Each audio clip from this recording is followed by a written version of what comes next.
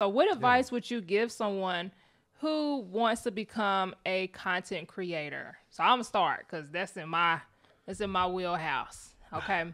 So if you want to become a content creator, for one, I would ask the question of what type of content creator do you want to become? Because at this point, there's multiple types of content creators. When you think about like you having the food channel, that I feel like that's a different type of content creator because you're letting your food and your recipe and your process kind of seal the deal for you versus if you're doing educational content, that's a different type of content creator. And then you also have the long form content creators versus the short form video content creators. So I remember, Michael, when you first became a content creator outside of this channel, he started off with short form videos because that felt more comfortable for him. Yeah. Well, maybe video doesn't feel comfortable for you. Maybe podcasting, like having a mic and being able to, it doesn't even have to be video podcasting. Maybe you just want to do audio podcasts. So I say all that to say, ask yourself the question of what feels the most comfortable and what feels the easiest for you to start, and then start there. Right. Because this is the era of content creation, and there is money in the content creation space if you desire to become a full-time creator. So do the thing. What advice would you give? So one of the things that, or advice that I would give definitely would have to be find out what you want to be known for. Ooh, first of all. Yes. You want to be able to, because you got to remember, you're your own brand. So whatever it is that you're putting out there to the world is how the world is going to perceive you. For me, it started off with like motivational videos, videos regarding being a recovering alcoholic and things like that. And don't get me wrong, those were good. Those were good videos. But one of the things that I'm passionate about is cooking. So I had to pivot. And it's a hard pivot, don't get me wrong. But it's what I want to be known for. I feel like for me, cooking is an easy way to break bread with people and get that connection with people because everybody connects through food. So the first thing is, what do you want to be known for? The second thing is you need to get knowledge on what it is that you want to be known for. So one of the issues I had for me was asking Lashawnda to do everything. And, you know, so it's one thing whenever somebody is kind of holding your hand and doing it for you, but it's another thing whenever you actually take the initiative and learn for yourself. And one of the things I've learned throughout my process is I need this information because I don't want to be out there and be asked a question that I can't answer because I don't have Lashawnda around me to answer the question. Right, so, right. Gaining knowledge is extremely crucial as far as what it is that you're wanting to do. And I will also even add, because you said some really, really good stuff.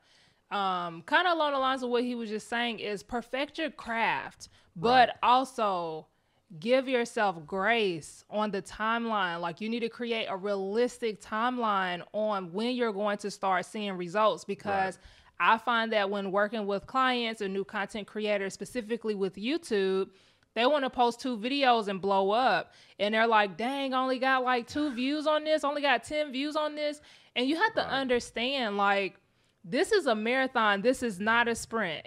You're not going to see results tomorrow. Now, if you do, like I said, with this channel, keep in mind that I did a lot of research at the beginning stages to even have the potential for our first 2 videos to pop, to take off. And I just so happen to know that at that stage, because now a lot of people done jumped into space now, but at the time when we first started our couples channel, there were not a lot of interracial couples videos out there like that. Very true. But they were very, very in high demand. So when we did our interracial couples videos, because it was already in high demand, they took off really, really quickly. But that's not for every single industry that you may be entering. So like cooking, for example, that's a saturated industry. Now, it's not to say that you can't take off, you will, but you will definitely need that momentum. You're going to need momentum. You're going to need to put in the hard work for the industry I'm going into. Everybody's a cook. Right. So it's not an easy thing that I'm pivoting into. Right. And right now, it's not as simple as you just doing a good recipe. Now you have to find a way to stand out. Now, luckily for Michael, he has the personality that will help him stand out. That's what I do. So that is going to be his competitive edge in the market with him utilizing his personality. And if y'all haven't seen his recent cooking video with the cabbage, oh Lord, oh my God, y'all have to watch that video because there's a part in there that is so funny. And one of the things that we kind of kept in his video was, obviously, when you're doing like professional type of videos where you're like editing and post-production and stuff, you normally edit out the mistakes. right. Well, in this video, there were a couple of mistakes that was made where we were dying laughing. And I was like, babe, leave that in because that's going to make people relate to you. You got to watch the video. Right. And you know, and I'm not trying to teach you how to be a chef. I'm trying to teach you how to cook. Yeah. So people make mistakes. Right. One of the things I want to piggyback off of something that you said as far as giving yourself grace is, like you said, it's not going to happen immediately. It's not. My TikTok account, I got over 300 videos. Nothing, I've never blown up. I've got over 80 videos on YouTube. Never blown up. It takes time. Consistency, however, I feel like is the key to success. Yes. And giving yourself grace, also understand you're going to make mistakes. I've had a lot of videos that I had to redo 40 times, it seems like. You don't see that. On a video that's 2 minutes long. Yep. Like literally. And so there's a lot that goes into if you want to be a content creator, and there's a lot that goes into the mistakes that you're going to make along the way. However, it really depends on how you look at your mistakes. If you look at your mistakes and you laugh about it, guess what? You're going to be doing really good. Because if you look at your mistakes and you get really upset and you get really destroyed by them, it's going to be very hard for you to step into this industry because of the fact that you're going to make mistakes. And I feel like the mistakes are the best part because that's what really helps teach you how to become better at your craft. That's how you perfect your craft, by going through the mistakes and understanding. Even like doing this podcast episode, it's been a while, so it took us a minute to figure out what we need to do. But because we were making the mistakes at the beginning process today, we were like, you know what? A part of us perfecting this craft is writing down the steps that we took that we were supposed to do once we figured out everything, so that next time it will be a smoother process. Right. And so you have to do that for yourself, and whatever it is, the type of content that you're planning to create, that's a part of you perfecting your craft. You know what I'm saying? So, but definitely do it. It was something I was going to say in reference to what you said, but I don't remember now. Grace. I remember what I was gonna say. See, told you. Thank you. So I'm gonna end it with this. So with my channel, remember earlier I was talking about how I got monetized, and like 90% of YouTube creators that start on YouTube, they never see 1,000 YouTube subscribers. It took me to create 100 long form YouTube videos to hit my first 1,000 subscribers. And that's typically, on average, what people see that they have to do in order to hit that.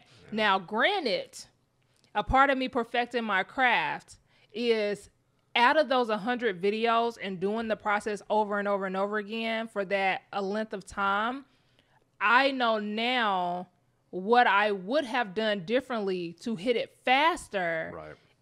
If I would have stayed consistent when I was starting, and based on different things that I've learned throughout creating 100 videos, now I know how to get there faster in the future. Right. So you have to do that for yourself. If you've never picked up a camera or picked up a podcast mic, it's like you have to think about the long-term vision that you have, because that's what's going to keep your head in the game when you're creating those 100 episodes or those 100 videos.